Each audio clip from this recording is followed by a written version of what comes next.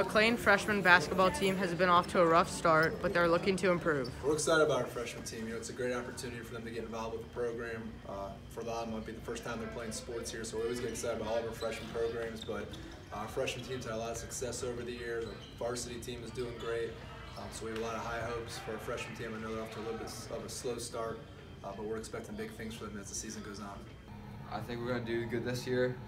I think we're going to have a winning record, and I think all our team is going to play well together. I think we're going to do really well. We have a really good team, and we play really well together, and we're all friends.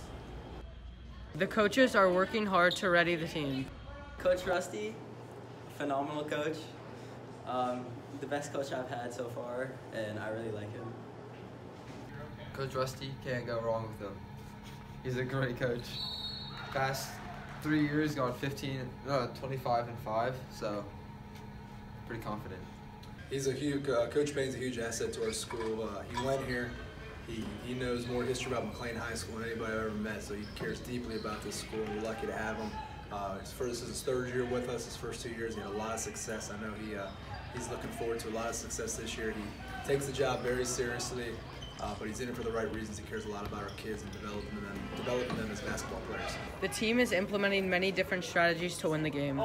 The practices are challenging, but when we have a great game, we usually implement the opposing team's offense, and then we just run it, and we just practice what we do bad in games, and then we get better. We communicate a lot, and we get those easy buckets by communicating. Signing off for WMHS News, this is Ghyka, Gavin Hoffman, Eazune E, and Luke Felix.